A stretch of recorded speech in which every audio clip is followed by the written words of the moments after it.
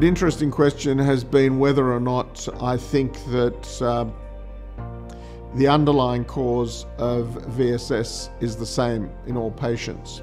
And I think you have to have an understanding of network function in order to answer that. And if you look at transport networks and you take a city like Melbourne, or indeed any city of 5 or 6 million people, it will have a complex public transport system, and it will have interaction between trams, in Melbourne anyway, buses, trains and pedestrians.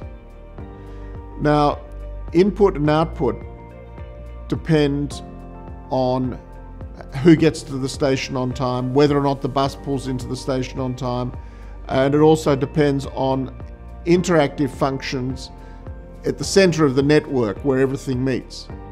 So disruption at any part of the network might ultimately result in more people not getting to work at all, more people getting to work late, some people getting to work early. So the answer is that visual syndrome is perceived as an output problem. Input is the same, but how it's processed in the middle, we don't know where the abnormality is coming from. We just know that output is disrupted. So the answer is no, I don't believe it's the same in every patient. I think there are many patients that will have dysfunction in the same area, but what you have to do is look at it as a network problem rather than a locational problem.